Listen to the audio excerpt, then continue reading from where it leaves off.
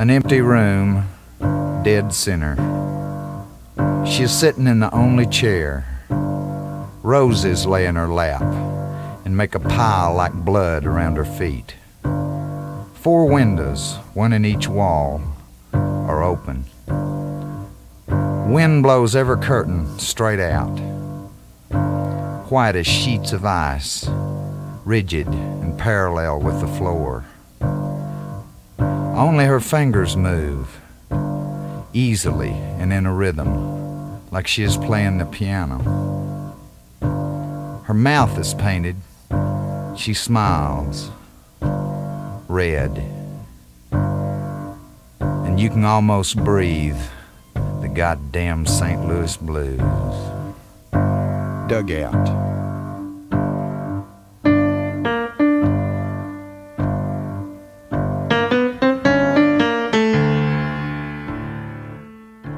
He was sitting in the backyard looking at his hands. They were huge and gnarled, ancient. Every finger had been broken more times than he remembered. Every knuckle jammed into knots, every bone in each shattered, splintered, and cracked in two. She watched him from the window and came out, thinking he was sad. "What are you thinking about, honey?" He looked up at her, then grinned. "I was thinking about all of it, every damn second. How I wouldn't trade any of it for nothing."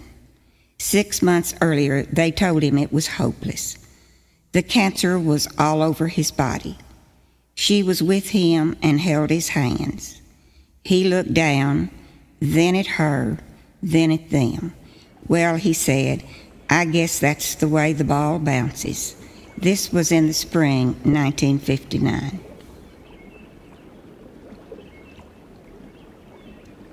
He flew out in a great high arc through the air.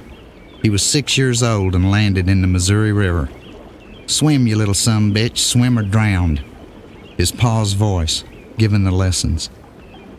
So he did, paddling like a dog and hating that voice and hating that water and running the two together inside his life forever, but forever also, never forgetting the shocking joy of that sudden flight through the air in the great high arc. And back on the banks, the first true knowing that he would never doubt his own body again. Whatever hell happens now, the little sumbitch can swim. His pa's voice in the year 1892.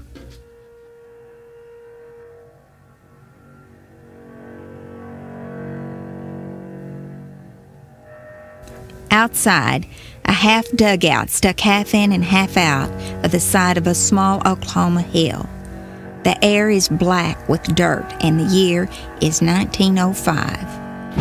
Inside, a large man looks down and clenches his fist over a wood box that holds a newborn baby girl. Her mouth is open in a tiny black scream, and the blood of birth still runs off her body. He stares at the tiny, wet, red sex. This is 3 of what will be his 5 children, and he would strangle it right now if his wife wasn't there watching him, weak but smiling. He thinks it is wicked and godless, a creature of the devil, and he will wrestle with that in his heart the rest of his life. Outside, if there is sound, it is something jagged and metal, banging and tinkling with the cries in the wind.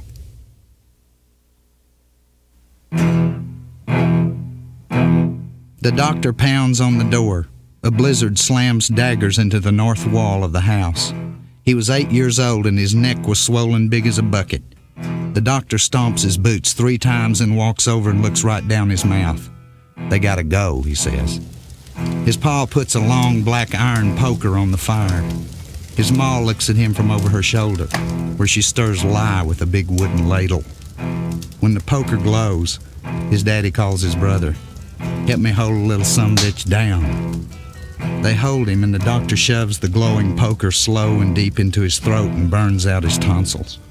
His body went rigid from the pain, but he didn't make a sound. He just pictured this giant spoon whirling around in the lye. "Boy's got some bark," the doctor says before he leaves. A week later his neck was down, but his mouth is still blistered shut. After that night, he never said more than he had to anybody. This is in Missouri on a farm in the winter of 1894.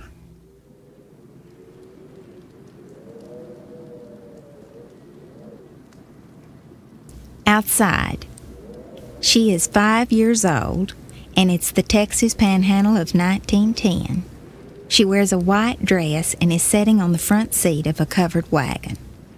The papa sits beside her holding the reins to 2 mules in one hand and a bullwhip flying from the other.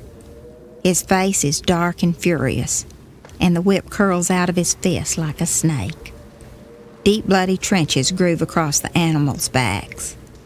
She's looking away from him at her brothers and sisters skipping beside the wagon in the tall grass. Her hand covers her mouth, and her eyes are huge, like she's giggling. Inside, the mama sits on a wood box sewing. She has a sweet angelic set to her mouth. Her hair is up in a tight bun. In her lap is a hand-tinted photograph of a 3-year-old. The girl is in a white dress. The eyes are huge, with black rings around them, and the mouth is frozen, curved downward, deep, blurred, and terrible. If there's sound, it's the mama humming. In the sweet by and by, that beautiful shore.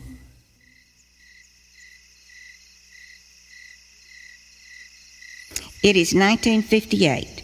They have been together longer than they were ever with anyone else. It is late at night.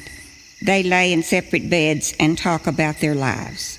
The stories come up, one by one, and great spaces open up and move in and out between them.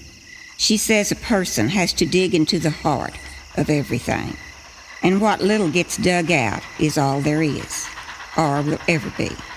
He says he remembers every game. She says she remembers every single song, and it no longer is just about the two of them. It's all of it, most of which can never be said.